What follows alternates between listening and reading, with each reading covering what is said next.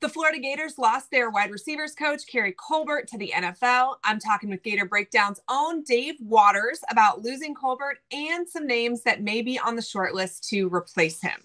So obviously this loss is a lot bigger than some of the other losses. It stings a little bit more. Keary Colbert pulled some real talent in the wide receiver position in 2023. He also has a really consistent resume before coming to Florida. How much is UF going to miss him?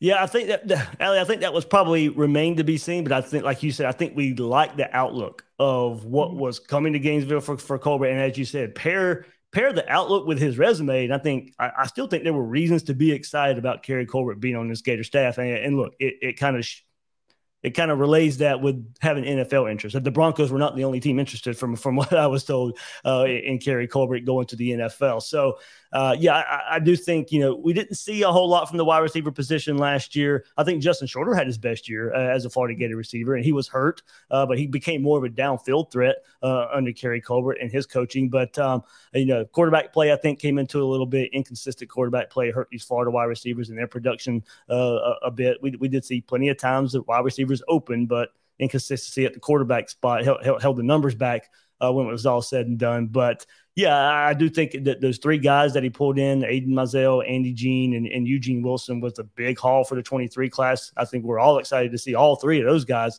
coming up in the 2023 season for the Gators. So yeah, it was more of this hurt from an outlook, not necessarily what he had done so far at Florida. Right. So Ike Hilliard is a name that a lot of people have been tossing around. I remember watching him when I was little. Do you think that that's really a possibility? Do you think that's just fans being overly nostalgic? I think maybe a possibility. I'm not so sure how far at the top of the list he is. I don't think he'd be the top choice. Maybe Billy Napier probably had to miss on a guy or two before he got to Ike Hilliard. But, an NFL resume that lasts for years. I think it was, off the top of my head, 2012, I think, maybe been his first year coaching there. So a long resume in the NFL. They're coaching wide receivers. Went to Auburn last year, part of that staff. And then, of course, only 1 year there for Brian Harsin, only 1 year as a NFL or as a college football wide receiver coach. So I think the worry there with Ike Hilliard will be, how could he recruit? And, of course, he's a name in Gator Nation, but is he a name that resonates with 2024 wide receivers that you're going to be recruiting down the road? So I think coaching wise and his NFL pedigree, he had been there for a while. You get that, but I do think in the back of my mind, I would wonder how he could recruit not being around the college game for so long. So what are some guys that interest you for the opening?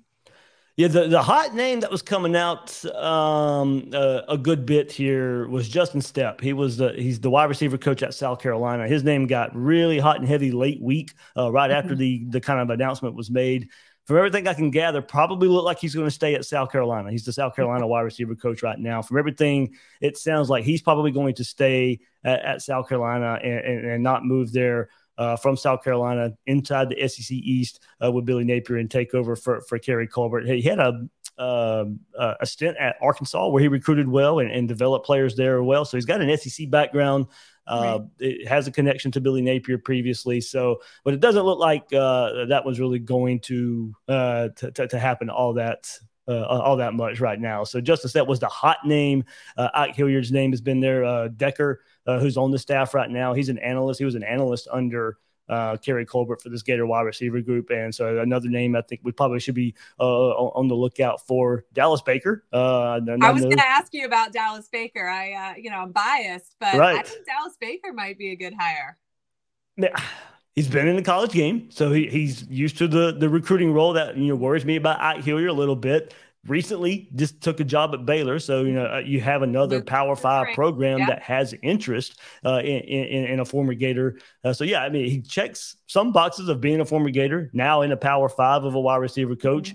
Doesn't necessarily probably have the inroads of recruiting in the state of Florida, but at least he has recruited at the college level. Nothing's going to surprise him.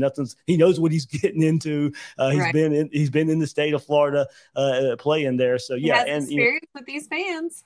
There you go. So the expectations. So, Baker, makes a lot of sense in some ways. So, you got two former Gators maybe in the mix with Ike Hilliard and Dallas Baker. So, I think you'd get some warm, fuzzy feelings if it was one of those guys. But I think as we as we keep going here, Dallas Baker does it piques my interest maybe a bit more than it did originally, and I would not mind seeing him in Gainesville at all.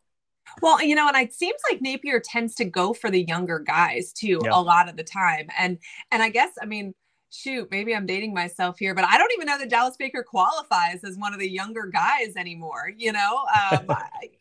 We feel young, but we're not. And when you're talking about hiring 29-year-olds and stuff, 38 doesn't seem so weird. No, I'm around that age too. I'm turning 40 this year, so it's just like, hey, yeah, I was in college around Dallas Baker at the time. He's in college as well, so it was. You're right. Yeah, I still feel young, so maybe I think he can feel young at the same time. And as you said, though, it does seem like Billy Napier. Patrick Toney was a young up and comer assistant, made him defensive coordinator. We see the same thing with Austin Armstrong right now on that side of the ball. William Pegler, a coach that we're just talking about on the tight end side of replacing him as well. There are some young names Billy Napier has brought in through his time at Louisiana and his early tenure at Florida so far. So last year there really was a big wide receiver haul that Colbert brought in. So do you think that this happened maybe at a good time because we're going to take less wide receivers in the 2024 cycle anyway? So it's maybe not quite as painful as it could have been. I can see that. I think maybe where it hurts was, there's some big names out there for this 24 class, and they're all just kind of concentrated in that South Florida area. So you had this reputation. You had a coach who maybe had a relationship with some of the bigger names that you're going to be going after here in this 2024 cycle, and you're going to be fighting. Of course, if you look at South Florida receivers, you've had to fight off Georgia and Alabama recently. Of course, Miami's improving their recruiting on a crystal ball, and their approach to recruiting right now. So it is maybe not an ideal time to maybe start relationships over again, because there's just those top of the recruiting ranking receivers you're going to be going after are just really clustered in South Florida. But I still say Florida, probably could bring in 3. They would have brought in 4 if they could have nailed one more big time prospect for the class of 23. So I could see him bringing in 2 at least. I could see him bringing in 3 again for the 24 cycle. So now it's just getting somebody in right now. First of all, the first priority is spring practice, but at the same time, going ahead and start those relationships with these big names in 2024.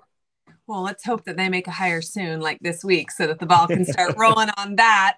Hey, guys, thanks for watching the breakdown of the wide receiver position opening. If you enjoyed it, we have a video coming tomorrow where we take a deep dive into why Austin Armstrong should find more success in year 1 than Patrick Toney did in his first year as UF's defensive coordinator.